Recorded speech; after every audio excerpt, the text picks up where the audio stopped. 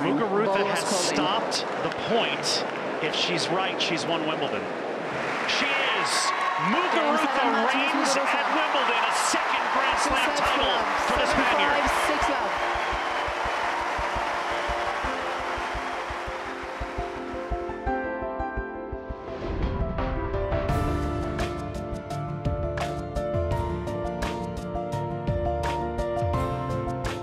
Or maybe you haven't even gotten over winning Wimbledon.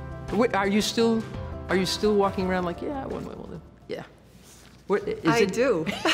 I'm so glad. Of course. I mean, you know, I was so close 2 years ago that it actually feels incredible to be in that position again, because I didn't know if I was going to be again. So, yeah, I believe it. I carry it in my shoulders every day. Is it so much different winning your second major than it was winning your first, winning the French? Why? Yes. Because you're so much more mature now? No, it's not that I'm more mature, but it gives me a lot of more experience. Even though it's a short time for us, I feel like I'm a different player. You know, I went out there and I know what it feels like already, and I don't know. I knew the difference between losing and winning, so I'm like, I want to win. What is the big difference in your game when you're winning and when you're not winning? I mean, are you always going to be a little streaky? And is that okay for you to always be a little streaky and then bring it big?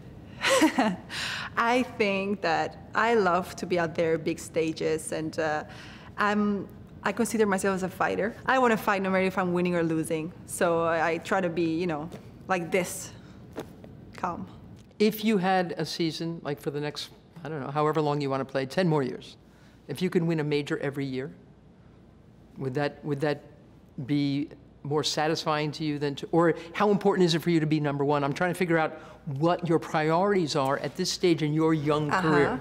Everybody asks me this question. Everybody wants to know if I'd rather win a Grand Slam or be #1. And I'm like, listen, if I win a Grand Slam every year, I can play one more tournament if you want. You know, I'm fine winning, you know, but I think that it has something special holding the trophy.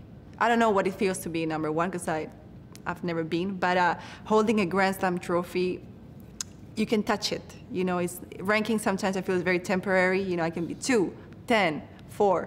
I know 1 is special, but I don't know. I like this feeling of winning big things. A big stage is coming up, the final major of the year. How much do you like performing in New York? Well, there's something that is not working there. I know. I didn't want to bring it up. I never do well. I don't know what it is. I'm still figuring it out. Every year I'm like super confident. I'm like, this is going to be the year where I'm going to at least win a match. And it's not. So I want to go, you know, expectation. I feel prepared. So come on. Have you tried to figure out why you've had some issues there? Well, the last rounds that I lost, they were tough. I didn't lose easily. You know, I fight, and at the end, the other one won. But still, I don't know what it is. Maybe I'm too nervous. Last year, I was very nervous, and that didn't help me. Sometimes it helps you, but last year, very anxious and nervous to win, and didn't go my way. But I always have something special with New York, because I'm so happy when I get there and so happy when I leave, you know? So I'm like, I'm still like... It takes a lot out of you, that city. Yes, so much. So much. Were you nervous last year because you had won your first major, and you're feeling the pressures of proving how good you are? Well, I felt like people were expecting me at least, you know, to be in the last rounds. That was normal. You know, it was a bigger shock to lose than actually to win, you know? So I'm like, so it was kind of new situation for me, and maybe I'm better now handling that. I'm learning a little bit more. But now that you've won your second major, can't you relax a little bit? You've proven to people how good you are. We all know, we've seen you play good, really amazing tennis.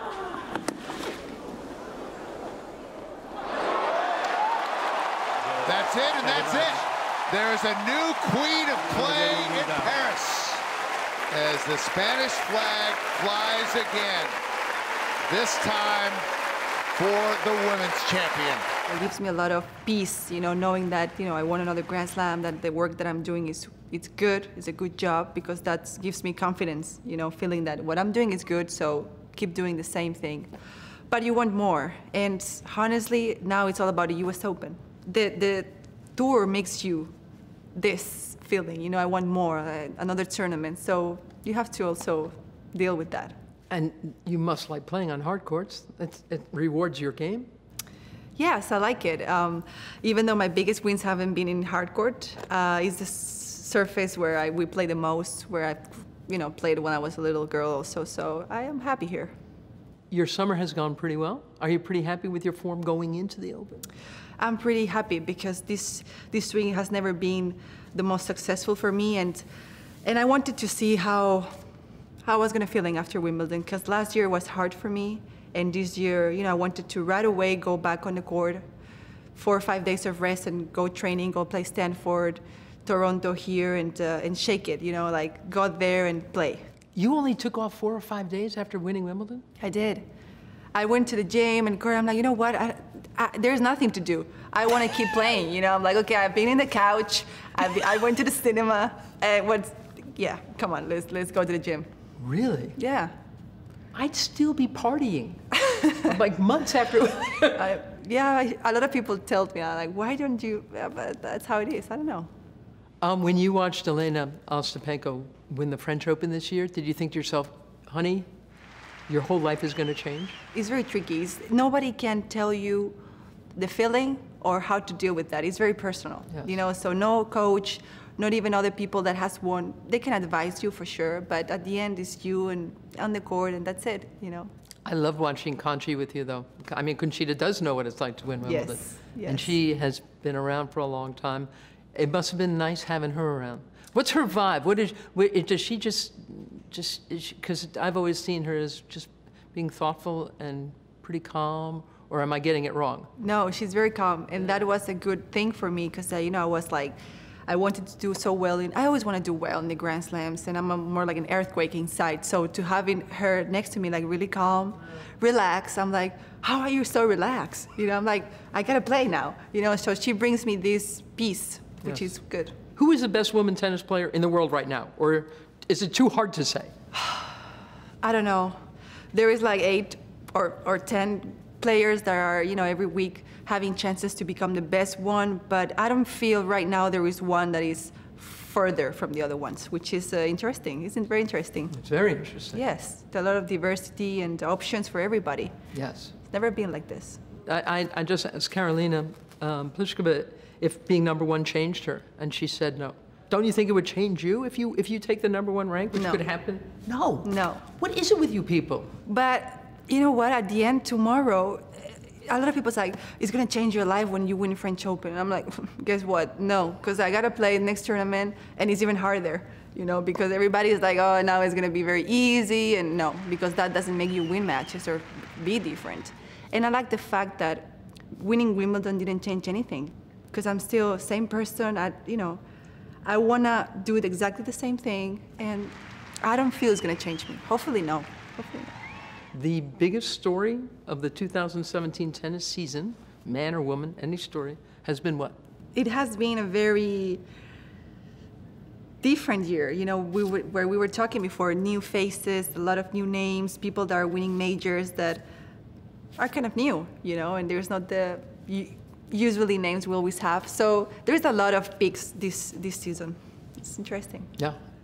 I interviewed you when you won the French Open, and one of the first things you said is, I can't believe Rafa has won this 9 times. It's true. Now but he's won it 10 times. I said the same to Roger in the trophy ceremony. I'm like, I don't know, 8 times. I'm like, how did you win this thing 8 times? I'm like, it's so hard to get there. I was like so excited to be again in the final, which, is so difficult. And he has 8 and 10 finals. I'm like, I'm what so did he impressed. Was this at the Wimbledon ball? Yes. You were talking to Roger Federer? Suddenly we start talking with the trophies in the hand, and and it was funny because during the French Open, I saw Rafa. We did something together, and I was like nervous. And I'm like, Rafa, you better give me advice. And he gets like, guess what? I'm freaking nervous as well. Wow. So, that's interesting, because yes. It is what it is. There's no secret. Everybody's in the same situation, even if they are the best, and you got to face it, and that's it. And when you said to Roger, how did you win this? How did you win Wimbledon 8 times? What was it? He doesn't even know. He's like, I don't know. I'm just talented. I'm just talented. It's true, because I don't know.